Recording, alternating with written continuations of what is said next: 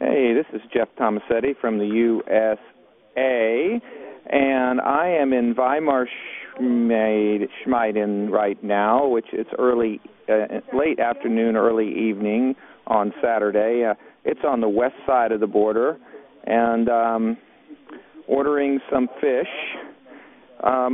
What's slowing me down the most is not the nettles, the mud, and the difficult track finding, but rather the fine non-alcoholic beer they have in Germany. It's very, very good, and I find excuses to stop and order one in these little villages.